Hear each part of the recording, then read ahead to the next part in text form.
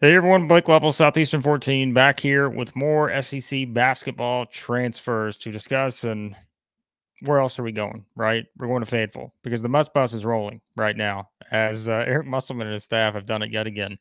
Surprise, surprise, as they have landed Khalif Battle from Temple, the latest transfer addition for the Hogs. Of course, they've already picked up Tremont Mark from Houston, picked up Keon Minifield from Washington, and now add Khalif Battle to the mix. If you want the quick 5-second summary on what Arkansas is getting in Khalif Battle, they are getting a scorer, someone who will score the ball consistently for the Hogs. That is my bold prediction here in April. But in all seriousness, that's what this guy does. He can score, average 17.9 points per game last season, 77 threes, 35% three-point shooter. And as we know, pretty much every team in the SEC needs three-point shooters, specifically for an Arkansas team that did not finish great there in that category last season. I want to say they finished around 315th, something like that from three.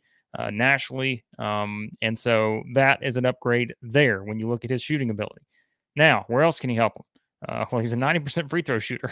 And so that's something else where if he gets to the line, he's pretty much an automatic bucket. Hogs weren't great there either last season. So that instantly upgrades that category when you look at a guy who can help them shooting wise from multiple areas on the floor. And that was a struggle, as we talked about throughout the season. Team just needed more consistent shooting. They're going to get that from Battle, both the three-point line and the free throw line. So that consistency is exactly what they needed. Averaged about, I think he averaged at least 15 points in his 3 seasons at Temple. Now, some of those, one of those seasons in particular is shortened because of injury and all that. But still, the numbers speak for themselves in terms of what he can do. He also averaged, kind of looking at the minutes played, obviously played a lot of minutes last season, around 31 minutes per game. I always talk about kind of the size aspect, right? In the SEC, it's nice to have big guards in the SEC, not always a requirement. We've seen a lot of guards that aren't necessarily, looking like power forwards or anything, but still having that size, given what you're going to go up against in the SEC, and especially when you're trying to get off those shots, to be able to have a consistent 3-point shot, that's important, I think, because the kind of defense we see in the SEC in a year in, year out basis, very physical league. And so it helps to kind of have some of that size, some of that length to be able to counter that. And you're talking about one of the top shooting guards out there right now in the transfer portal. I mean, he was, Battle was one of the top shooting guards available. And so I think having that size, having his ability at that position to knock down shots from outside, it's a win-win, I think, for all parties here because, Battle gets to step up and test his game at the SEC level, which, let's be honest, I mean, playing at Temple, playing in the AAC, we know some really good, teams in that conference. Certainly have been over the past several years. So, it's not like he's coming from a low major or anything like that. And you have a lot of, wondering and trying to predict how he's going to translate his game to the SEC. I think it's going to translate perfectly fine, given what he can do. And so, you look at those numbers and everything kind of, the consistency there that you've seen from him in terms of scoring. Overall, I think shot about 41% from the floor, but I really think, those numbers, making 77 threes, shooting 90% from the free throw line, those are areas that you guys know I say it all the time. I just don't know that there's a staff that does it better in terms of how they navigate the transfer portal with kind of their ability to put all the pieces in place and kind of trying to find the right fit, because there's never a guarantee. And you guys understand, I say this every year, like you could have all the five best players in the transfer portal, bring them all in, and people can assume that you're going to automatically go out and win every game you play. But it's really all about the chemistry. And we won't know until, they step on the floor, what that chemistry is going to look like between these guys.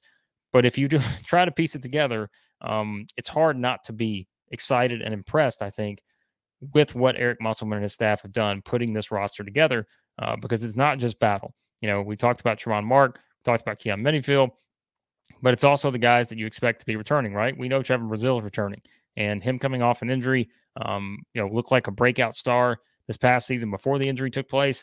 You've got that in the mix, but you've got Layden Blocker coming in, you got Bay Fall coming in. The other guys that right now you expect to be on the roster, obviously some are still kind of in the air. We know Anthony Black declared for the draft today, but I mean, you were never really expecting Anthony Black to return. I mean, he's going to be a lottery pick. The Davis question, I know some people have, how does that play into this? I obviously don't know the answer to that necessarily, but I think it's at least looking at what we know with the roster next season, adding Battle to the mix just gives Arkansas what every team needs. And not to say they didn't have it before, but he gives them what every team needs. And you know what that is? That is a guy that when you find yourself in a 2-point game with a minute to go, and you're turning around trying to figure out who do we need to get the ball to? Who's the guy that's proven that he can score consistently? Or let's say we got to have a three, and we got to get that ball somewhere to get somebody to knock down a three. Well, when you look at Battle's history and what he's been able to do in terms of scoring the ball and the consistency there, it's hard not to believe that he will not be option 1 or 2 when you look at that for Arkansas next season. Because we're talking about a guy who really came off the bench too. That's important to remember. At Temple didn't really start a lot of games, but still was able to play 30 something minutes, right? Still able to put up the points that he put up, and not necessarily starting a ton of games while he was there at Temple. So I think that is just really important to keep in mind as you start to look at maybe how his game is going to translate here, because the way I see it is you've certainly got a guy like this that you're going to add to the mix now. And you sort of, again, you're trying to piece together what the skill set is of all these guys that Arkansas has brought in. And I think that is what you really are looking at. And knowing that if it all comes together the way that it looks like it's going to on paper, I mean, they are going to be right there once again with a chance to play into the second weekend or beyond in the NCAA tournament.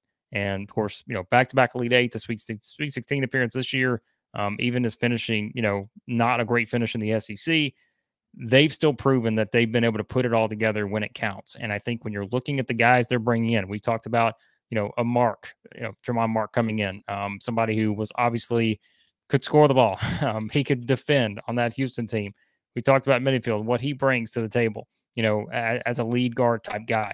There's so many things to like about what, especially when you look at this backcourt. And that's not even, so we'll talk about the front court when we start breaking down the positions going into next season, but there's a lot to be impressed about there too. But when you think about the additions that Arkansas is going to have in the backcourt, knowing that you're losing some guys from this past season, these are necessities. And I think going out, upgrading your shooting was always going to be priority number 1, given the struggles they had there last season. Obviously, you've got some guys coming in you feel like going to help you improve your shooting from the free throw line too. And I know that doesn't sound like a big thing, but let's think about it, guys. I mean, it's an Arkansas team we've seen be able to really get to the free throw line. And, that's kind of just the style that they've had to play. But I think you've got more of that element now on this team, maybe heading into next season, where they can give you more of that outside shooting, which, as we've always said, can be a great separator in the SEC, because historically it's a league that has not shot the ball great from outside. But you've seen some teams this offseason go out, pick up some shooting in the transfer portal. We'll see how that translates going into next season. But Battle joins that mix as someone who can knock down shots. And as always, people are going to ask the same question, right? Can Eric Musselman keep everyone happy? That's what we're going to ask. But you know what I say? They've been asking that question for years now, and it's worked out okay. Will everyone be happy with their playing time? Maybe not. But this staff, and Eric Musselman in particular, has proven that he knows how to kind of push the right buttons, I think, at the right time. And there may be stretches where, it's a matter of finding that chemistry with so many new players, but that's just a given now in this landscape in college basketball. And so I don't look at that any different as I would for any other team, that when you add so many new pieces, sometimes it can take a little while to gel. We'll see if this is one of those teams that maybe just has it early. Maybe it takes a little while to find it. But I think if you're just piecing it together on paper, hard not to love what Arkansas has done here, especially now with the addition of Khalif Battle. So there you go. There's some thoughts on Khalif Battle making his way to Arkansas. And of course, we got it all covered. If you want more videos here on the channel, be sure to hit that subscribe button and hit that like button as well. That helps us out. As I said earlier, I've got videos on the additions of Mark and Minifield, so you can check those out on the channel. If you're new here as an Arkansas fan, and we got a lot of you already supporting the channel, and we appreciate it.